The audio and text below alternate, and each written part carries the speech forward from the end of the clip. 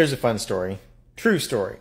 I used to work at the former Nevada test site, and it might not surprise you that there were areas there where it would be posted, extreme danger, lethal force authorized. And I thought those signs were pretty cool, but they did wear out.